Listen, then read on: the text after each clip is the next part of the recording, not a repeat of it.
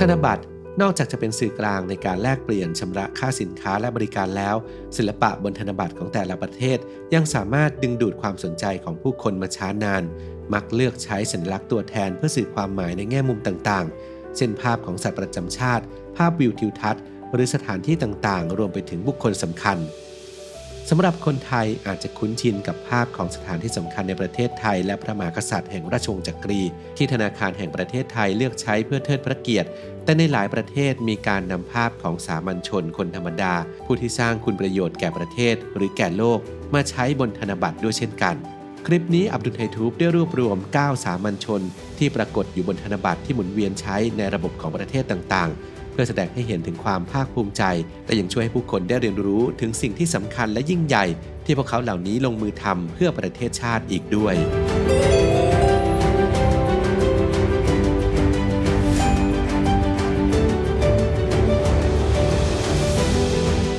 1. โยฮันเนส สไวสัน คจาวาลศิลปินชาวไอซ์แลนด์โยฮันเนส สไวสัน คจาวาลมีชีวิตอยู่ในช่วงปี 1885 ถึง 1972 เขาเกิดในครอบครัวที่ยากจนเมื่อเข้าสู่วัยรุ่นต้องหาเลี้ยงชีพด้วยการทำประมงในระหว่างนั้นเขามักใช้เวลาว่างไปกับการวาดรูประบายสีและได้มีโอกาสเรียนรู้พื้นฐานทางศิลปะจากจิตรกรชั้นครูอย่างอัสกิมเมอร์ ยอนสันซึ่งมีชื่อเสียงในเรื่องของการทำให้งานศิลปะดูมีชีวิตจากนั้นโยฮันเนสได้ทุนสนับสนุนจากชาวประมงและสมาพันธ์แรงงานของประเทศไอซ์แลนด์เพื่อเข้าศึกษาที่ Royal Danish Academy of Fine Art ในประเทศเดนมาร์กในช่วงที่ศึกษาอยู่ในเมืองโคเปนเฮเกนโยฮันเนสได้เรียนรู้และซึมซับศิลปะหลากหลายรูปแบบจนตกผลึกเป็นส่วนผสมอันเป็นเอกลักษณ์เฉพาะตัวและกลายมาเป็นจิตรกรที่ประสบความสำเร็จในด้านศิลปะอีกทั้งยังเป็นที่รักและยกย่องของคนไอซ์แลนด์ใบหน้าของโยฮันเนสปรากฏอยู่บนธนบัตร 2,000 โครนาไอซ์แลนด์โดยมีผลงานภาพวาดของเขาอยู่ด้านหลังพร้อมลายเซ็น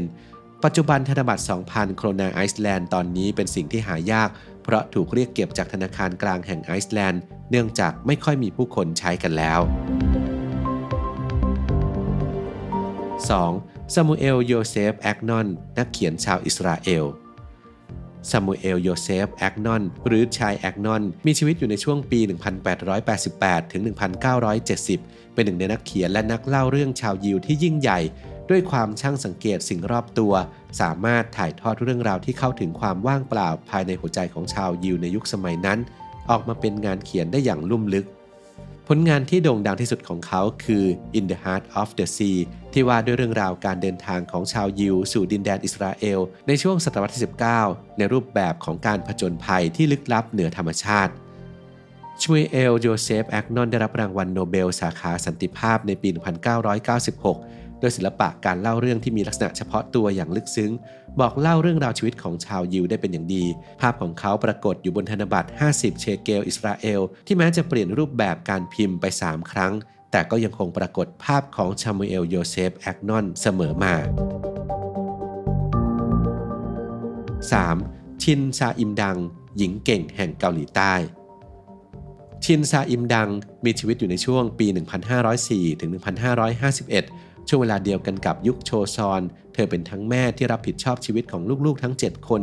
คอยสนับสนุนความสำเร็จของสามีพร้อมกับเลี้ยงดูพ่อแม่ที่แก่ชรา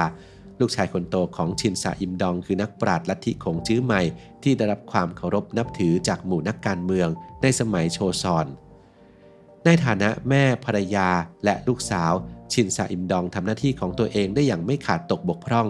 แต่ทว่าเธอเองก็ไม่ได้ละทิ้งความสามารถอันปราดเปรื่องในด้านการวาดรูปการแตกฉานในด้านประวัติศาสตร์และวรรณกรรมจนประสบความสำเร็จในฐานะศิลปินที่ได้รับการยกย่องจากคนในประเทศ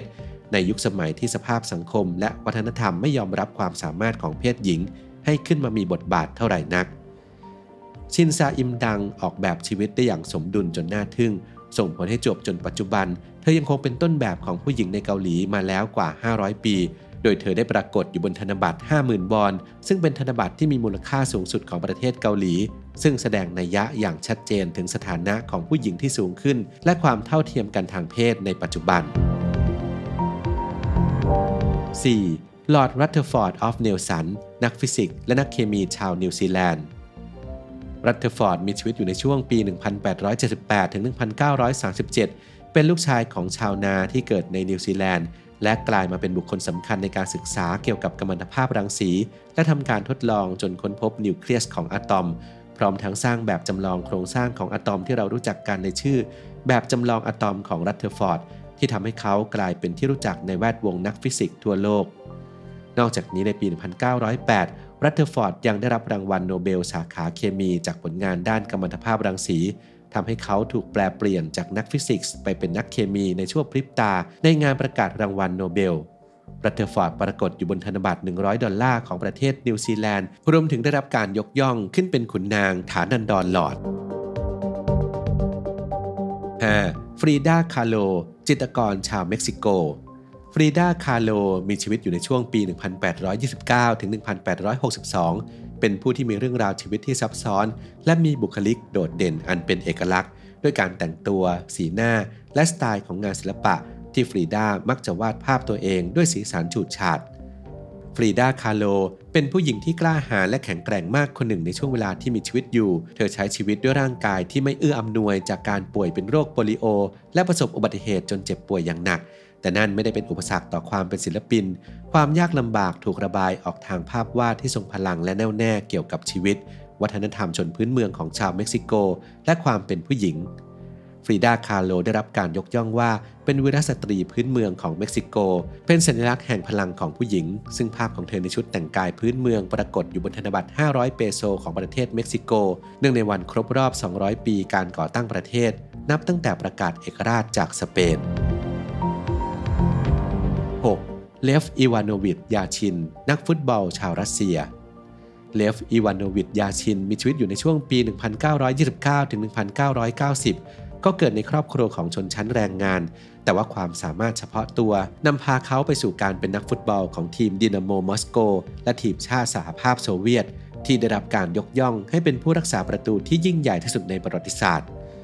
ตลอดชีวิตในวงการฟุตบอลเลฟ อีวานโนวิช ยาชินได้สะสมฉายาที่น่าประทับใจมากมายเช่นเสือดำแมงมุมดำและปลาหมึกดำเพราะชอบแต่งกายด้วยชุดดำพร้อมทั้งมีวิธีการป้องกันประตูที่คล่องแคล่วจนได้รับการคัดเลือกให้เป็นผู้รักษาประตูที่ยอดเยี่ยมแห่งศตวรรษที่ 20เขายังเป็นผู้เล่นตำแหน่งรักษาประตูคนเดียวที่ได้รับรางวัลนักฟุตบอลยอดเยี่ยมแห่งปีของยุโรปในปี 1963 และรางวัลที่เคยมอบให้แก่ผู้รักษาประตูยอดเยี่ยมเคยมีชื่อเรียกกันว่ารางวัลยาชินก่อนจะเปลี่ยนเป็นรางวัลถุงมือทองคำหรือ Golden Glove Award ในเวลาต่อมาเลฟ อีวานโนวิช ยาชินปรากฏอยู่บนธนบัตรที่ระลึกมูลค่า100รูเบิลเพื่อเฉลิมฉลองเทศกาลฟุตบอลโลกในปี 2018 ที่ประเทศรัสเซียเป็นเจ้าภาพโดยบนธนบัตรพิมพ์ภาพเด็กผู้ชายกับลูกฟุตบอลยืนมองยาชินผู้รักษาประตูที่ยิ่งใหญ่ซึ่งเป็นภาพที่สร้างแรงบันดาลใจให้กับเยาวชนได้อย่างทรงพลัง 7. นิโคลา เทสลานักประดิษฐ์ชาวเซอร์เบียนิโคลา เทสลามีชีวิตอยู่ในช่วงปี 1856 ถึง 1943 เป็นวิศวกรไฟฟ้าและนักประดิษฐ์ที่ยิ่งใหญ่ในประวัติศาสตร์ความมีจินตนาการและความคิดสร้างสรรค์ของเทสลาทำให้เขาสามารถมีชีวิตอยู่ได้ในยุคเฟื่องฟูของสิ่งประดิษฐ์ด้วยการขายสิทธิบัตรสิ่งประดิษฐ์หลายชิ้นที่เขาเป็นผู้คิดค้นซึ่งส่วนใหญ่เกี่ยวข้องกับไฟฟ้าและแสงสว่างนิโคลา เทสลามีชื่อเสียงจากการเป็นผู้พัฒนามอเตอร์ไฟฟ้ากระแสสลับที่สามารถส่งกระแสไฟฟ้าไปได้ไกลกว่ากระแสตรงที่ใช้กันอย่างแพร่หลายในยุคนั้นจนเกิดการแข่งขันกันของไฟฟ้า2กระแสจากนายทุน2รายและสิ่งประดิษฐ์ที่มีประโยชน์ในยุคนั้นก็คือขดลวดเทสลาที่ปัจจุบันถูกนำไปใช้ในเครื่องมืออิเล็กทรอนิกส์ต่างๆและมีส่วนสำคัญในการขับเคลื่อนโลกปัจจุบันรวมถึงโทรทัศน์นิโคลา เทสลาปรากฏอยู่บนธนบัตร100ดีนาร์เซอร์เบียพร้อมภาพการปล่อยกระแสไฟฟ้าที่สื่อถึงส่วนสำคัญในชีวิตของเขารวมถึงสูตรทางคณิตศาสตร์ในการคำนวณหาความเข้มของสนามแม่เหล็กซึ่งมีหน่วยเป็นเทสลาหน่วยวัดที่ตั้งชื่อขึ้นมาใหม่เพื่อเป็นเกียรติแก่เขาโดยเฉพาะ 8. มาเรีย วรัสโวรอฟสกี้นักประวัติศาสตร์ชาวเปรู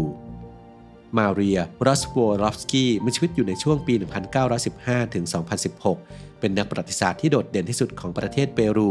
เป็นผู้ที่พยายามแสดงให้เห็นว่าชาวแอนเดียที่เป็นชนพื้นเมืองในพื้นที่เทือกเขาแอนดิสตอนกลางในอเมริกาใต้มีวัฒนธรรมตัวอักษรและประวัติศาสตร์ของตนเองมุมมองใหม่จากการศึกษาของเธอมีส่วนช่วยในการพัฒนาประวัติศาสตร์ชาติพันธุ์ให้ชัดเจนมากยิ่งขึ้น อีกทั้งเธอยังสร้างสาขาการศึกษาเรื่องเพศของชาวแอนเดียอย่างแท้จริงเพื่อใช้ในการอธิบายลักษณะของมนุษย์ซึ่งเป็นสิ่งที่เคยถูกมองข้ามไปเธอประสบความสำเร็จเป็นอย่างมากในฐานะนักประวัติศาสตร์มีผลงานตีพิมพ์ที่มีชื่อเสียงเกี่ยวกับวัฒนธรรมโบราณของชาวเปรูและจักรวรรดิอินคาอันเป็นมรดกที่มีคุณค่าทางการศึกษาแบบเปิดกว้างและยั่งยืนเป็นเสมือนแสงสว่างแก่ชนพื้นเมืองและวัฒนธรรมที่หลากหลายที่เคยถูกทิ้งร้างมาเรียรอสโบรอฟสกี้ปรากฏอยู่บนธนบัตร50หน่วยโบซอลที่ธนาคารกลางแห่งเปรูออกแบบขึ้นเพื่อแสดงความเคารพต่อนักประวัติศาสตร์ที่น่าจดจำของประเทศ 9. แมรี่กิลมอร์นักเขียนชาวออสเตรเลียแมรี่กิลมอร์มีชีวิตอยู่ในช่วงปี 1865 ถึง 1962 เป็นนักเขียนและนักข่าวที่เกิดในเมืองชายขอบของออสเตรเลียก่อนจะเป็นที่รู้จักจากวรรณกรรมที่ถ่ายทอดชีวิตในชนบทออกสู่สายตาสาธารณชนผลงานที่ทำให้กิลมอร์ได้รับความสนใจมากเป็นพิเศษคือ No for Shall Gather Our Harvest เป็นบทกวีที่เปี่ยมไปด้วยขวัญและกำลังใจในช่วงสงครามโลกครั้งที่ 2ต่อมากิลมอร์ได้กลายเป็นนักประพันธ์หญิงระดับตำนานคนสำคัญแห่งยุคผู้ประพันธ์วรรณกรรมระดับชาติของออสเตรเลียตีพิมพ์ผลงานหลายชิ้นที่เป็นแรงบันดาลใจให้แก่นักเขียนรุ่นต่อมาแมรี่กิลมอร์ปรากฏอยู่บนธนบัตร$10ของออสเตรเลียพร้อมกับเนื้อหาของบทกวีแห่งชีวิต No for Shall Gather Our Harvest โดยครั้งหนึ่งในงานเลี้ยงระหว่างสหรัฐอเมริกากับออสเตรเลียประธานาธิบดีโดนัลด์ทรัมป์ได้อ่านบทประพันธ์นี้เพื่อต้อนรับนายกรัฐมนตรีแห่งออสเตรเลียที่มาเยือนทำเนียบขาว